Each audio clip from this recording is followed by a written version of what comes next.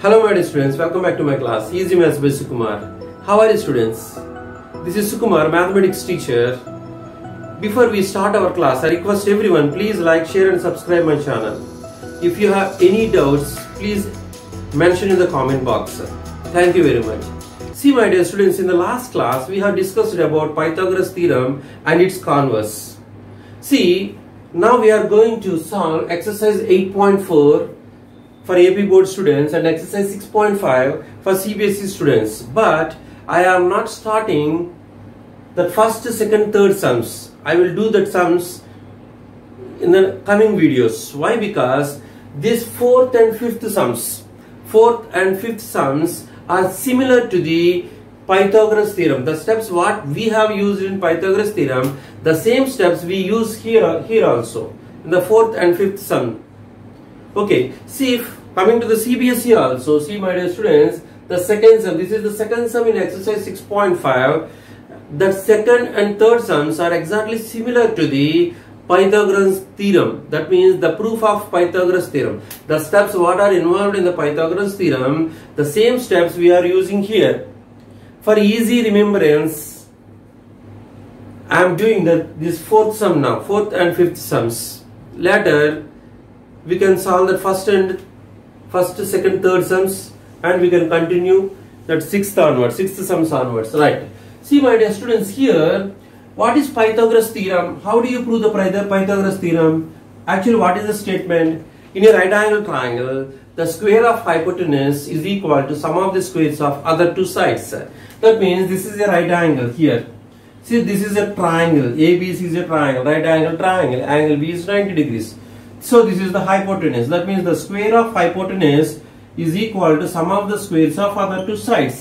This is the main theorem of the Pythagoras theorem, right? Coming to the converse, in a triangle, the square of one side is equal to sum of the squares of other two sides.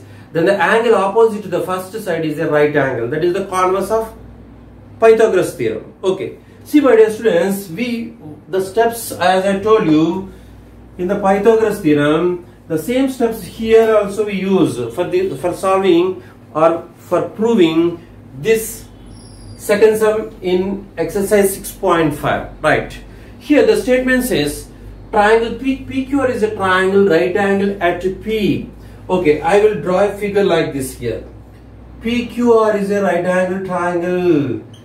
PQR, right angle at P, that means this is P, this is Q and this is R.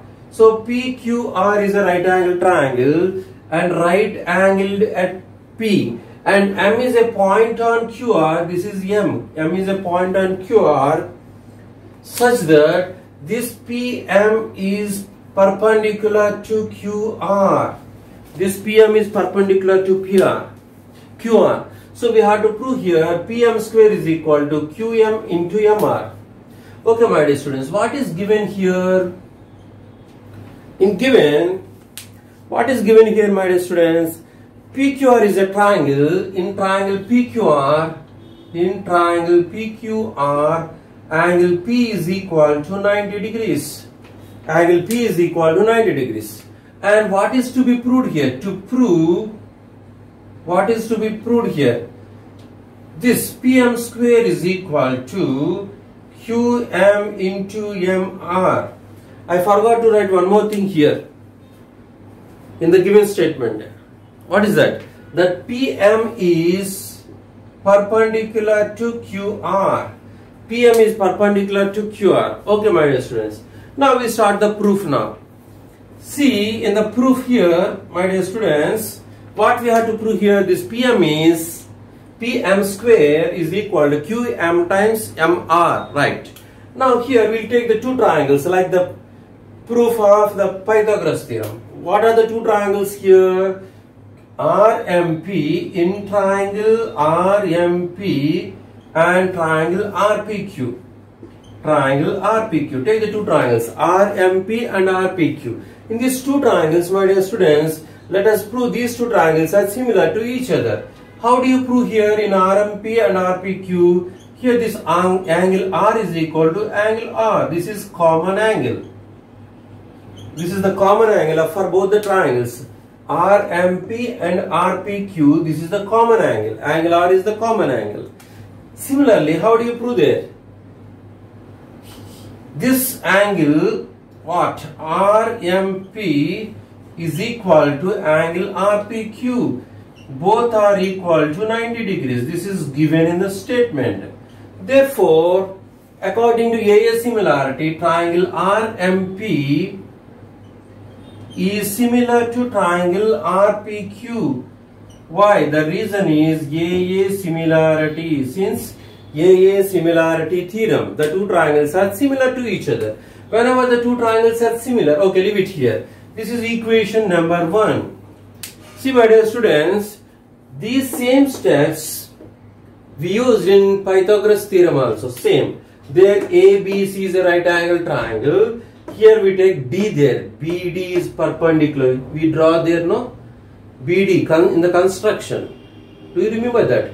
BD is perpendicular to BC like that. Okay, the same steps we used. There we took triangle ADB and triangle ABC like that. Okay. Now here in the Pythagoras theorem, what we have taken there? The other two triangles PMQ in triangle PMQ and triangle RPQ. So as I told you, the order, we should not forget that order. PMQ, the corresponding sides or vertices. PMQ and RPQ. Here also I have taken in triangle PMQ and RPQ. Right here. See, what are the common angles here? Angle Q is equal to angle Q. These are common angles. Common angles. These are common angles. What next, my dear students? Angle RPQ is equal to angle PMQ. This is given in the statement. Since given in the statement. Okay, my dear students. Now, these two triangles, triangle PMQ is similar to triangle RPQ since AA similarity theorem. This is equation number 2. Now, my dear students, if you observe the two triangles, triangle RMP is similar to RPQ. Here, triangle PMQ is similar to triangle RPQ. In the both the right hand sides, here RPQ, here RPQ. Okay, that means from 1 and 2, what do you write here? From 1 and 2, my dear students, this RMP, that means RMP, triangle RMP is similar to triangle RMP is similar to triangle RPQ, sorry, PMQ. This is similar to triangle PMQ. From 1 and 2, what is the conclusion here? RMP is similar to triangle PMQ. So, if two triangles are similar, the corresponding sides are proportional. Therefore, RM by PM is equal to PM by MQ. I have taken only the two corresponding ratios of the two triangles, right? Now, by cross multiplication here, my dear students, PM into PM. I forgot to write the reason here. Why this RM by PM is equal to PM by MQ? Corresponding sides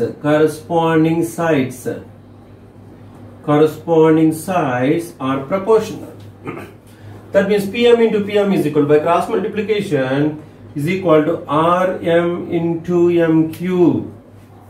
Okay, that is implies PM into PM. That means PM square is equal to RM into MQ. So what we have to prove here? QM into MR. Both are same. This is QM. This MQ can be written as QM. This RM also equal to MR. MR. Hence it is proved. I hope you understand this theorem, my dear student, for AP board students. And this is the third question for CBSE students in exercise 6.5. Right. ABCD is a triangle right angled at A. Right angled at A. And AC is perpendicular to BD. This AC is perpendicular to BD. show that AB square is equal to BC into BD, and AC square is equal to BC into DC, and AD square is equal to BD into CD. Okay, my dear students, here just I am changing the figure just like this, the same figure, but I am changing the direction like this. Here A, this is not A, this is A, B, A, and this is B, C. Just I am changing the direction like this. Why? We use this type of figure, triangle, right angle triangle, to prove the Pythagoras theorem, right? Now, my dear students, here this is the triangle, the same triangle. Okay, right. For clear understanding, for make it easy, just I am using the same figure. The figure what we have used in Pythagoras theorem, right? My dear students, here what is given here? ABC is a triangle, right angle at capital A. That means in triangle ABC, angle A is equal to 90 degrees. And what next here? This AC is perpendicular to BD. This AC is perpendicular to BD, right? Now here, my dear students, to prove first one, we will take the first one here. What is the first one? AB square is equal to BC into BD. BC into BD. This is the second step, second equation of Pythagoras theorem. Right. See here, to prove this one, my dear students, we will take the two triangles. Two triangles, the same process in the previous sum. That means, fourth sum. Right. So in triangle, we will take the two triangles. In triangle ACB and triangle DAB, take the two triangles. So the order is, you must maintain the order here like this. ACB and DAB, right here. Now we are going to prove these two triangles are similar to, let it be equation 3 and this is equation 4. Right, just observe equation 3 and equation 4. Have you observed here? This is triangle ACB similar to triangle DAB. Here in equation 4, triangle DCA is similar to triangle DAB. That means this ACB is similar to triangle DCA, my dear students. So that is from 3 and 4. From 3 and 4, equation 3 and equation 4, triangle ACB is similar to triangle DCA. This is triangle DCA. Okay. So these two triangles are similar like previous sum. This is the solution, the proof is the exactly coincides with the previous sum, right? So here these two triangles are similar, therefore corresponding sides are proportional. Here corresponding sides are proportional. Corresponding sides are proportional. I forgot to write here also. Here also corresponding sides are proportional. Here also corresponding sides.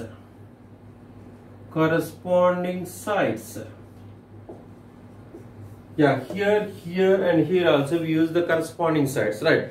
See, corresponding sides are proportional. Therefore, here AC by what? DC is equal to AB by AD is equal to AC by DC is equal to what? AB by AD is equal to BC by AC. Okay. Let us take the extremes, the first and last one.